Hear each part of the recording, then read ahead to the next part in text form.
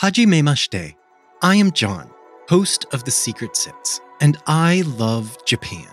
It's a country full of wonder, beauty, and tradition. But today, I'm going to tell you a story from Japan, and it may be the darkest story I've ever told on this podcast.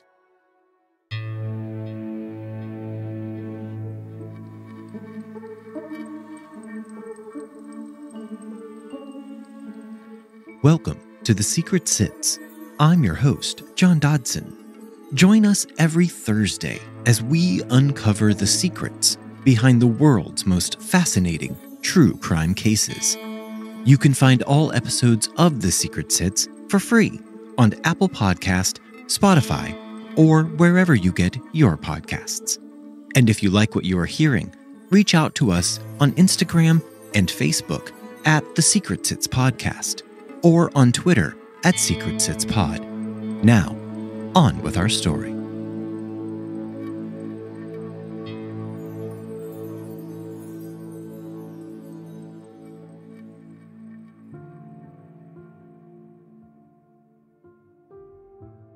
Our story today is going to be difficult for some to hear.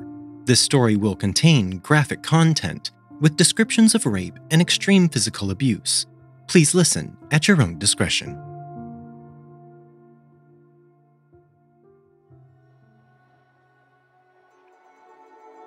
Minasan, konnichiwa. Watashi wa Jan desu. Honjitsu wa Junko Furuta ni tsuite o hanashi shitai to omoimasu. Our story today takes us back to one of my favorite countries to visit and to write about, the mystic land of the rising sun, Japan. I've been studying my Japanese, but it is still a work in progress. Although Japan as a whole is relatively crime-free, even in large cities like Tokyo and Osaka, there are always those who will do anything that they think they can get away with, especially if they have a layer of protection because of who they are involved with. Within Japan, there exists a seedy underbelly that most people will never encounter. If you or I are randomly in Japan on vacation, or even working in the country for any stretch of time, we will most likely never see any crime take place. This is just the way it is in Japan. But there exists a term in Japanese, yakuza, and yakuza refers to members of organized crime syndicates. The Japanese police and media call these groups of people boryokudan, which means violent groups. But the members of these groups call themselves ninkyo dantai, which loosely translated means chivalrous organizations. You can already see the disparagement between the ideology from both sides. The term yakuza in English would be gangster or mobster. The yakuza have a strict code of conduct. They have an almost feudalistic nature, and they continue practices such as yubitsume. It's an old Japanese ritual to atone for offenses one has made to another. It is a way to be punished or to show sincere apology and remorse to another. This ritual is performed by amputating portions of one's own little finger. Members of the yakuza often have tattoos which cover their entire bodies, and tattoos in Japan, even today, are very taboo. The yakuza are one of the wealthiest crime organizations in the world, and they are feared in Japan if one has cause to fear them. Junko Furuta was born on January 18, 1971, in Misato. Misato is located in the extreme southeastern corner of the Saitama Prefecture. The Edogawa River runs along the eastern border of the city, and the Naka River runs along the western border. The Oba River meanders through the center part of the city. The town is approximately 12 miles from downtown Tokyo. Here, Furuta lived with her parents and her two brothers. One was older than Furuta, and one was younger. It was the winter of 1988, and Furuta was 17 years old. Furuta was a bright and active student who was at the top of her class, and she was a striking beauty. Many people said that she looked like the idol talent Mariko Kurata. In Japan, there is a whole culture around idols. These idols are primarily singers with training in acting, dancing, and modeling. Idols are monetized through merchandise and endorsement deals with talent agencies. These performers maintain a parasocial relationship with their loyal fan base. Furuta had some sliver of a dream about becoming an idol herself, and everyone said that she had the looks to do it.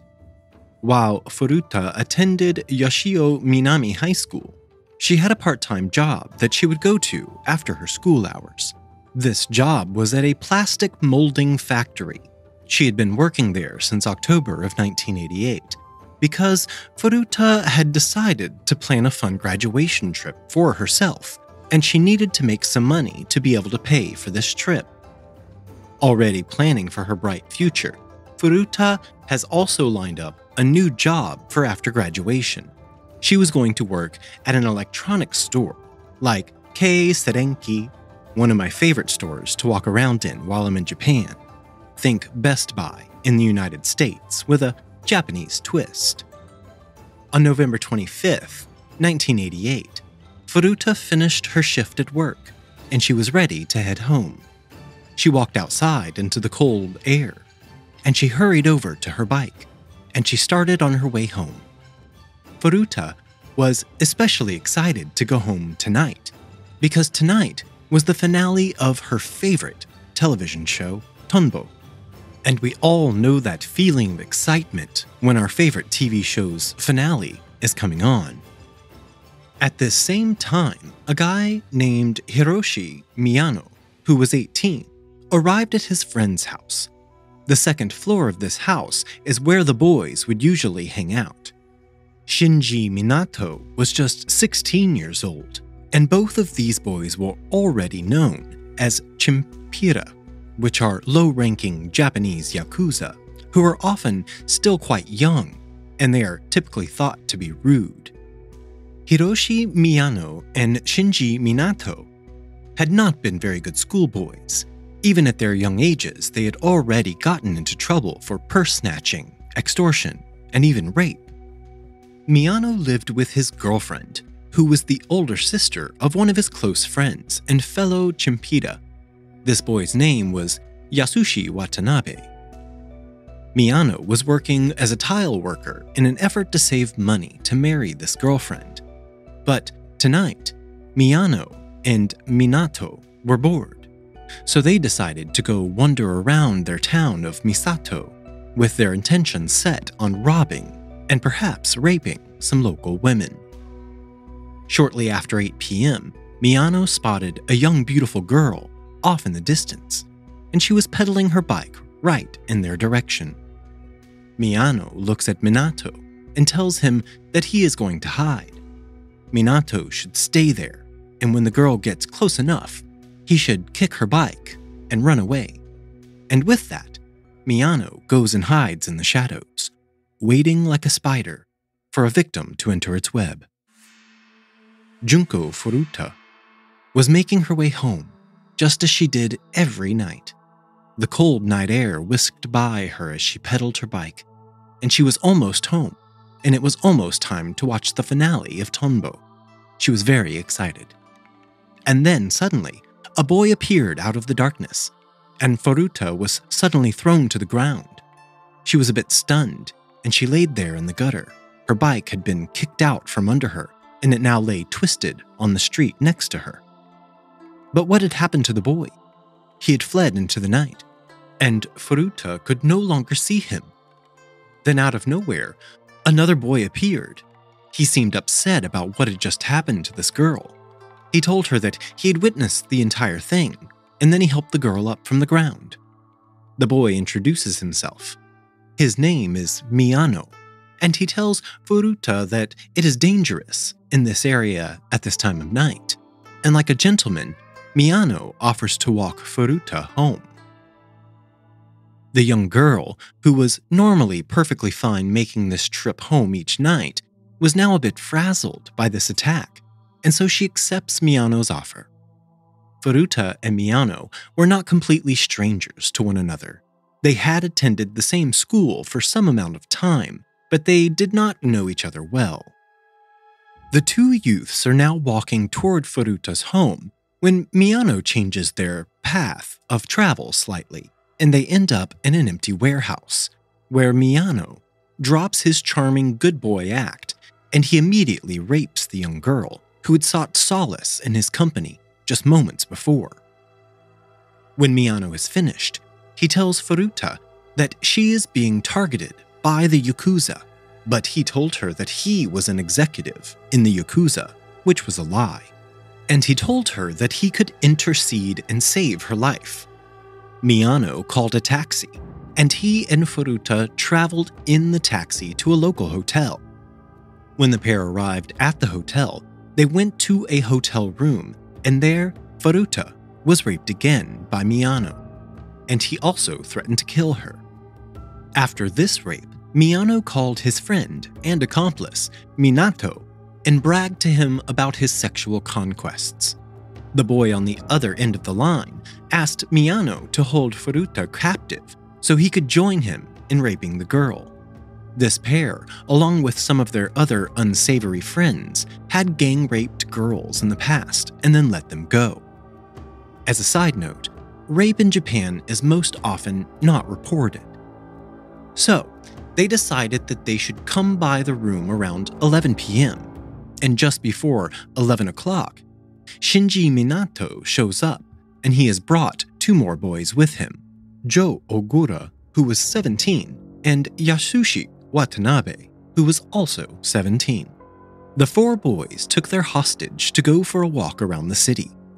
As the quintet wandered through the city in the dark of night, Miyano would continue his threats against Furuta.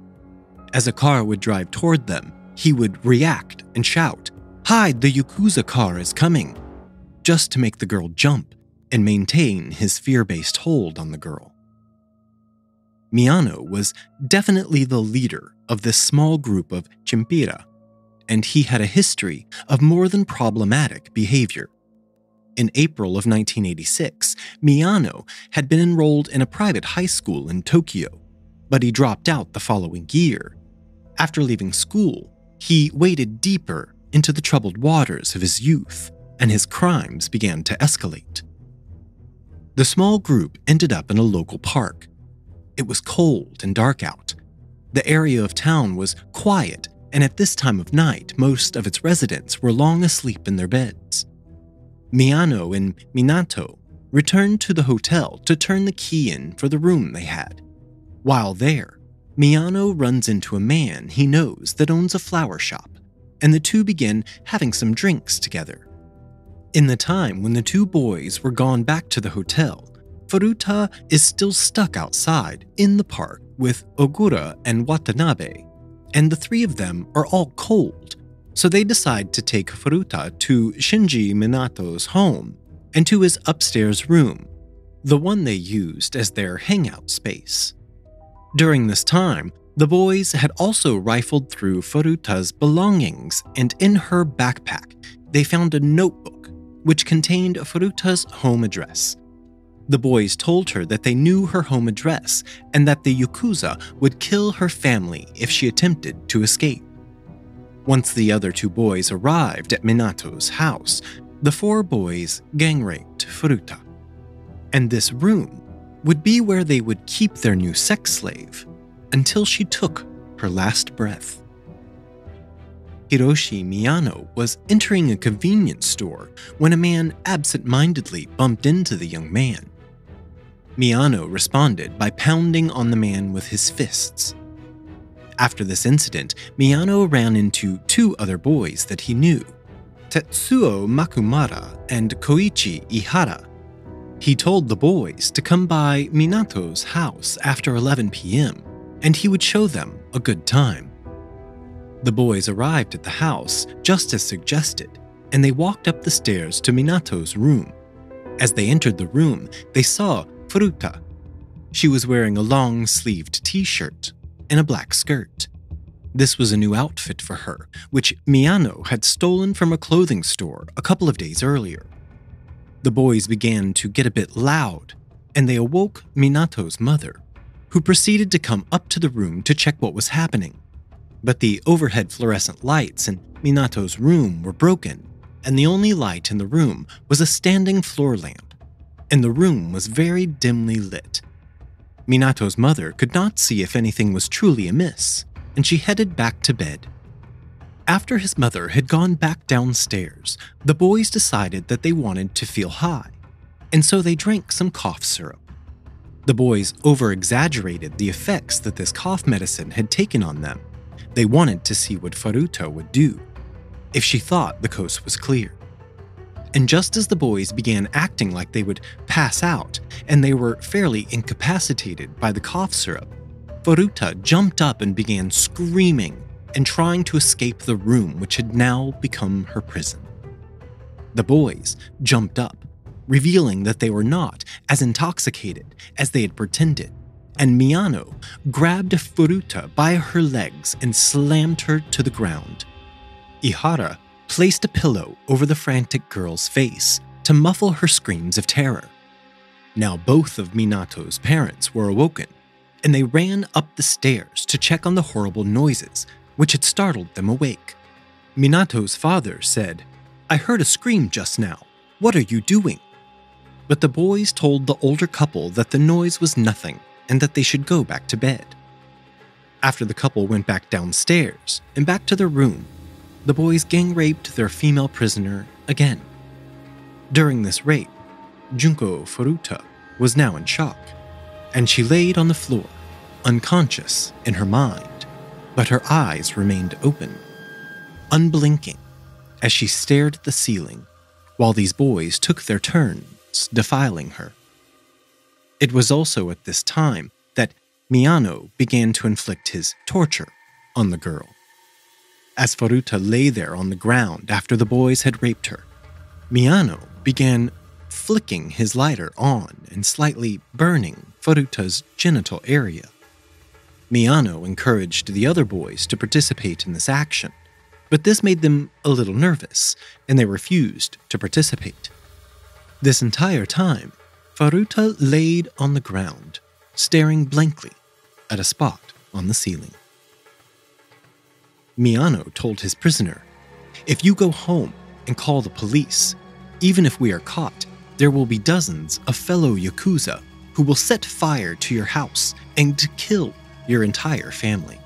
Remember, we are protecting you from Yakuza, who are targeting you." Junko Furuta's parents sat at home, waiting on their daughter to return, for 2 days before they contacted the Tokyo police to report her disappearance. This report was taken on November 27, 1988. Hiroshi Miyano was nervous that the police would begin searching for Furuta, and so he forced her to call her parents and tell them that she had run away and that she was staying with some friends and she was safe. He made her repeat this phone call with the same information 3 times, and they also made the girl convince her parents that they should call off the police investigation. Furuta's father had even taken time off of work to scour the town looking for his only daughter. Minato's mother was in the kitchen one day when Furuta walked into the house. She told the woman that she would be staying there, but Minato's mother told the girl that it was late and she should go home. But Furuta did not reply to the woman. She just walked past her and up the stairs to the room where she was being kept. When Minato came down from his room, his father told him he had to return the girl to her home. The next morning, Minato told his father that the girl had left, and without thinking too much about it, Minato's parents believed their son. A week after this, while Minato's mother was cleaning the bathroom, she discovered female sanitary products which she knew were not hers. So she went upstairs to her son's room, and there she discovered the girl was still in her house. She said to the girl, "I thought you had left," and Furuta replied, "No, I am still here." She asked why the girl was there, but Furuta refused to answer. Minato's mother pressed the girl a little further and said to her, "I suppose there are good reasons to run away from home, and you don't have to explain to me, but what's your name?" Furuta, once again, did not reply. In the beginning of her life in captivity, Shinji Minato's parents were aware that the girl was in their home, and Minato made Furuta act as if she was his new girlfriend. Minato's parents did not really believe their son's explanation of who this girl was, but the couple were afraid of their delinquent son and his possible connections to the Yakuza. So Minato's parents said nothing about the girl being held in captivity right under their own roof. The next morning, Minato's mother went up to her son's room, and there was the girl. Also in the room were Ogura and Watanabe. She told the boys that they needed to leave her house, but the boys did not move. The woman realized that the boys would not listen to her, so she called her husband at work to get the phone number of Ogura's house, and then she proceeded to go to Ogura's grandmother's house, which was very close to her own. She wanted this woman's help getting these boys and their female hostage out of her house. But during her visit with the elderly woman, she could not bring herself to breach the subject with the woman, and she left without saying anything about the horrors happening in her own house. Minato's parents were afraid that if what was happening in their house got out, it would ruin their reputation in the town.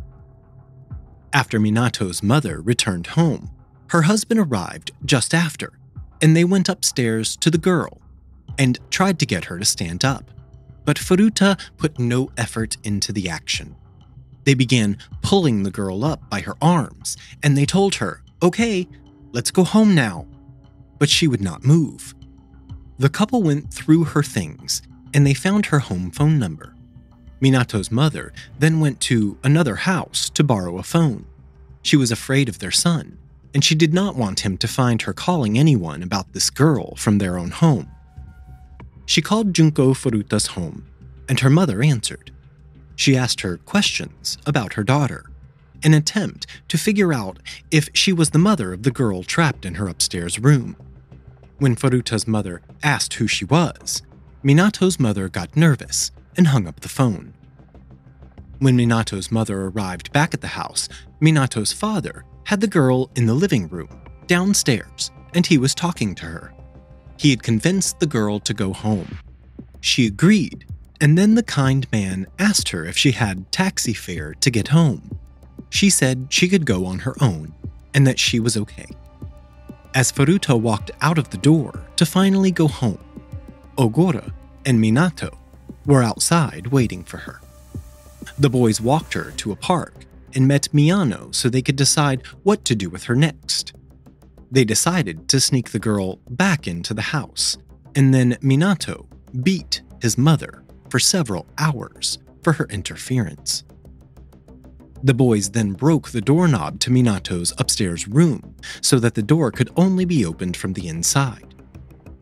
This group of boys would hold Furuta captive in this room for the next 40 days, and during that time, she was subjected to heightened amounts of rape and torture.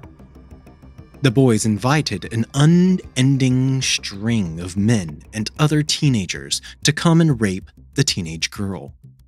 During this time, Furuta was raped over 500 times by up to 100 different men.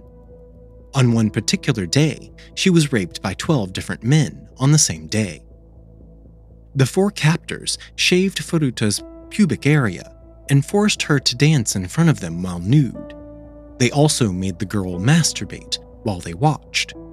And sometimes at night, during what could be miserably cold winters in Japan, they forced the girl to sleep outside on the small balcony with little to no clothing.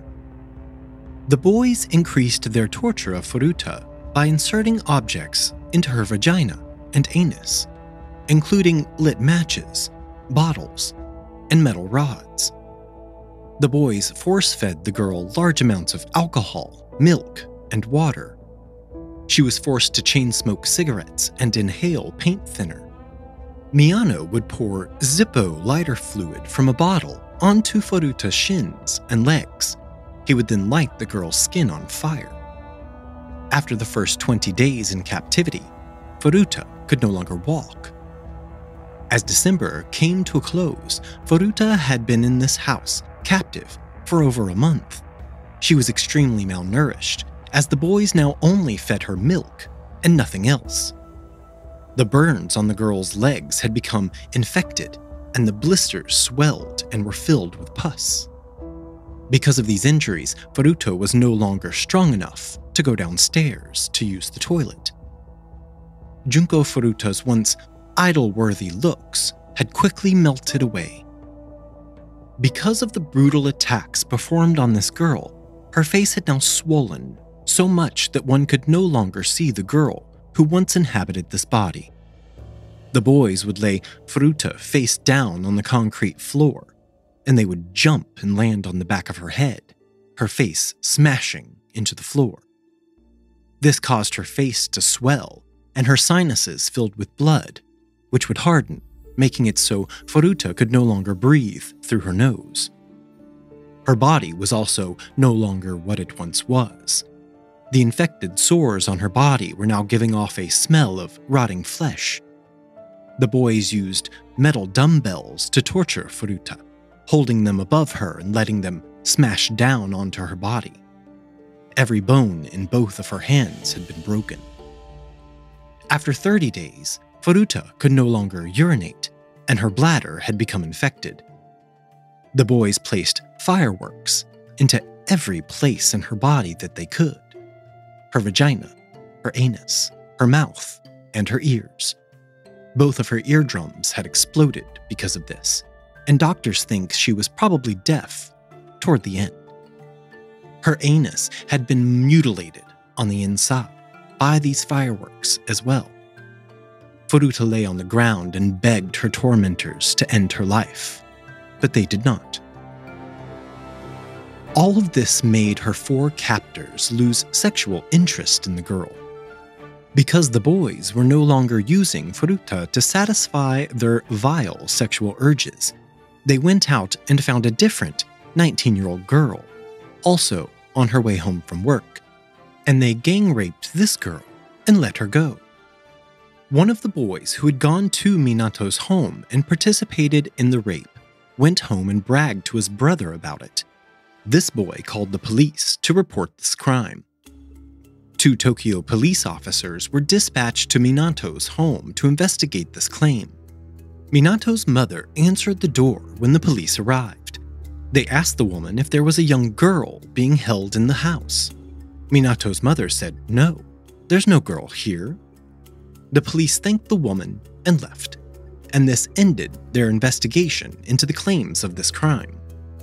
On January 4th, 1989, now 40 days after the finale of Tonbo had aired, a show Furuta had never made it home to watch.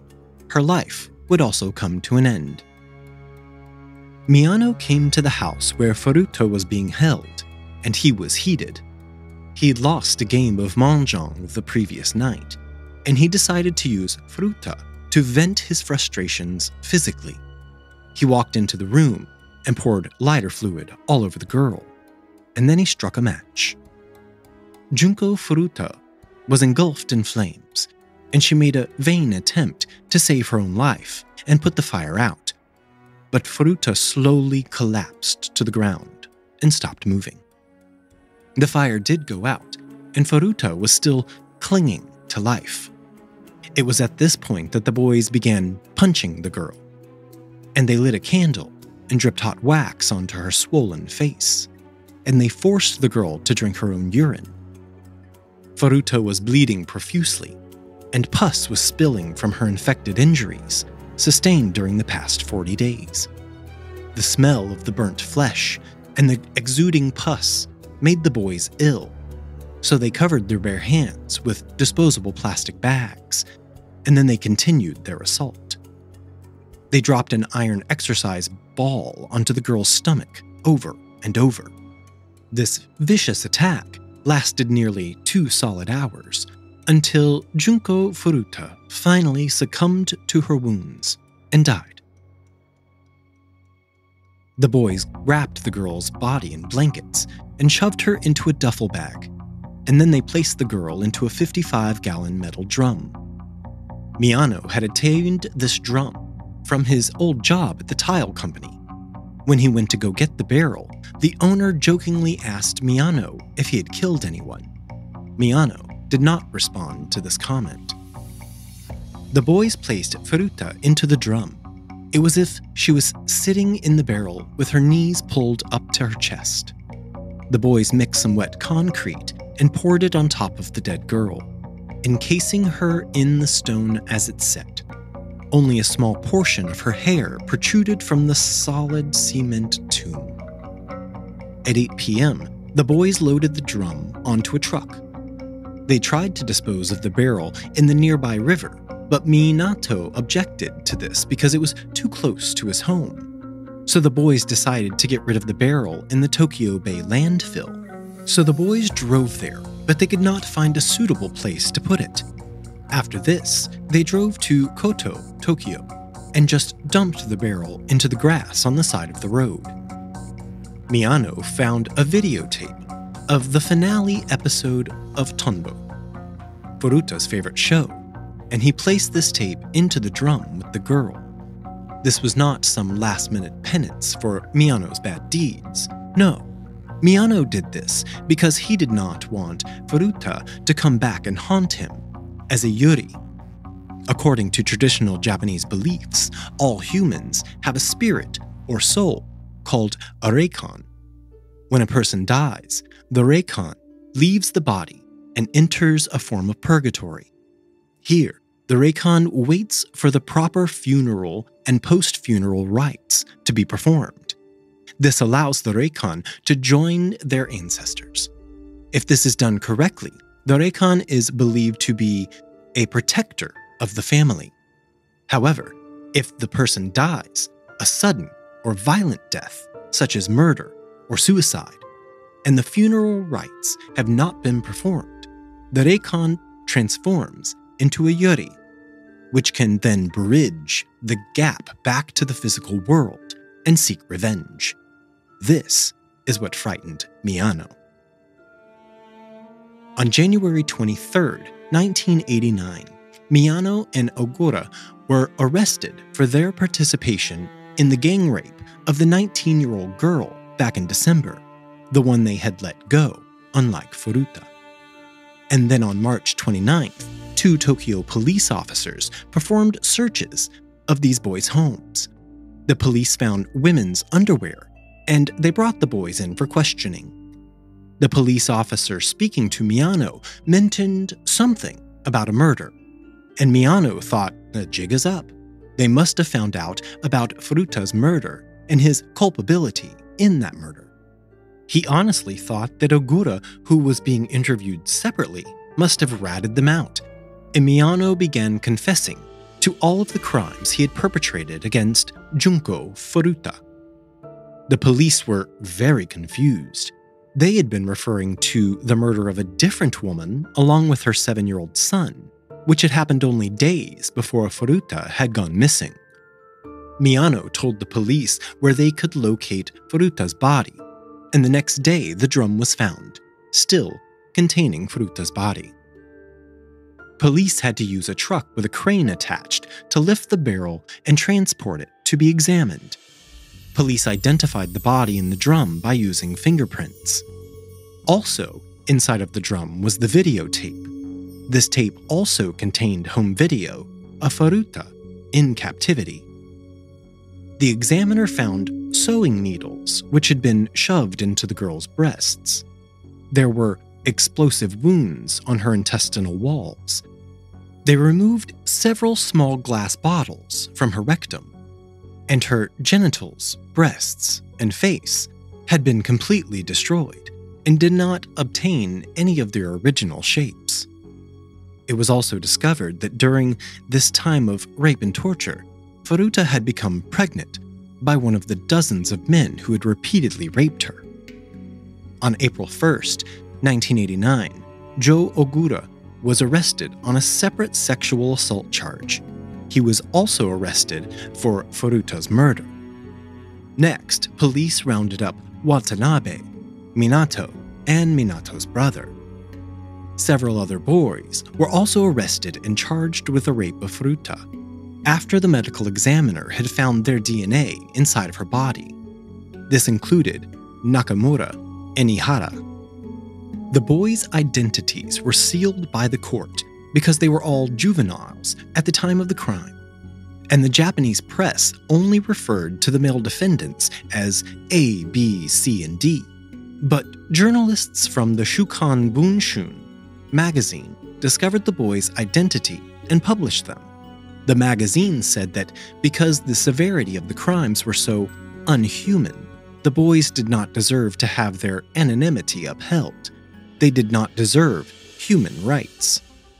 All 4 of the boys pled guilty to committing bodily injury that resulted in death. They would not plead guilty to a murder charge. In July of 1990, a lower court sentenced Hiroshi Miyano, the ringleader for this horrific crime, to 17 years in prison. Miyano appealed his sentence, and he appeared before the Tokyo High Court judge, Ryuji Yanase. The judge did not grant Miyano's appeal, but instead added 3 years to his prison sentence. This 20-year prison sentence is the second longest sentence ever given in Japan for a juvenile, other than people that have received life in prison. Junko Furuta's parents filed a civil suit against Miyano, and his mother was forced to sell her family home to pay the $425,000, or 50 million yen, which was ordered as compensation for his crimes. Miyano was denied his bid for parole in 2004, and he was released from prison in 2009 after serving his sentence. Just 4 years later, in January of 2013, Miyano was arrested again, this time for fraud. But this case against the man did not hold up due to a lack of evidence, and Miyano was released later that month. Minato received a sentence of 4 to 6 years in prison for his part in this case. He too appealed this sentence, and when he went before the judge once again increased his sentence from 4 to 6 years to 5 to 9 years. These people should learn their lesson and stop appealing these things. Although these crimes had been performed in Minato's family home, his parents and brother were not charged with any crimes. Minato's brother lived in the adjacent room upstairs, and he knew what was taking place, but he had never participated. Furuta's parents were once again dismayed at this light sentence given to Minato, and they filed a civil suit against the family because they had allowed this incident to take place in their home. After Minato was released from jail, he moved back in with his mother, and in 2018, Minato was arrested again, this time for attempted murder. He had beaten a 32-year-old man with a metal rod and attempted to slash his throat with a knife.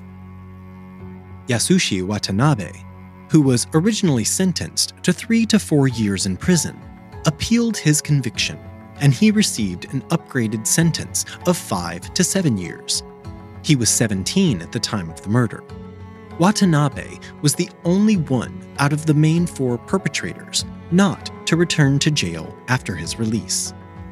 For his role in this crime, Joe Ogura served 8 years in a juvenile prison before he was released in August of 1999. He was 17 at the time of the murder. After his release, he took the family name Kamisaku when he was adopted by a supporter of his. He is said to have boasted about his role in the kidnapping, rape, and torture of Furuta. In July of 2004, he was arrested for assaulting Takatoshi Isono, an acquaintance he thought his girlfriend may have been involved with. Ogura tracked Isono down and beat him and shoved him into his truck. Ogura drove Isono from Adachi to his mother's bar in Misato, where he allegedly beat Isono for 4 hours.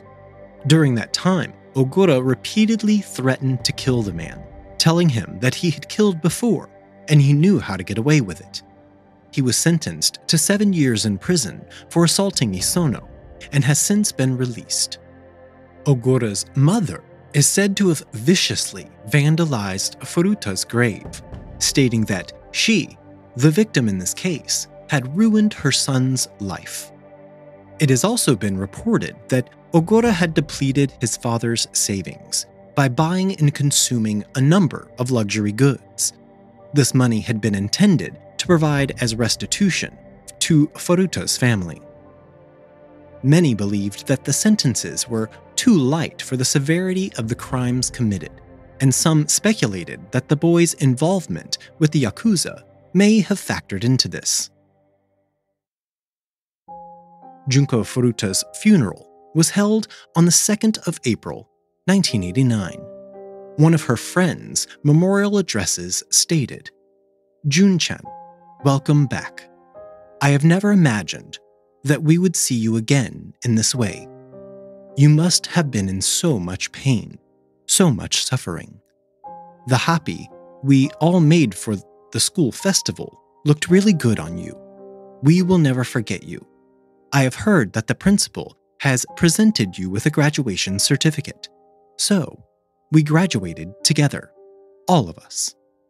Jun-chan, there is no more pain, no more suffering. Please, rest in peace." At the funeral, Furuta's intended future employer presented her parents with the uniform she would have worn in her new position she had accepted at the electronics store. The uniform was placed into her casket.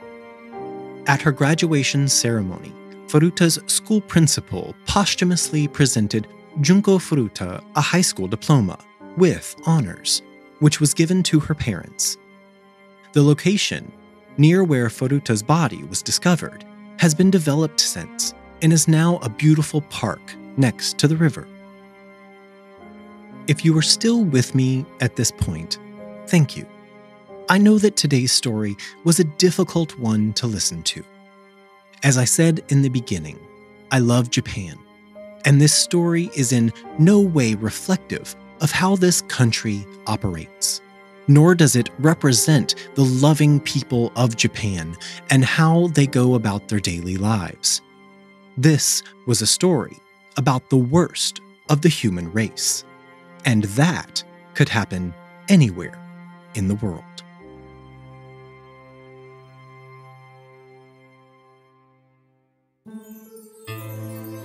The Secret Sits podcast is researched and written by me, John Dodson. Audio engineering by Gabriel Dodson. Original logo artwork provided by Tony Lay.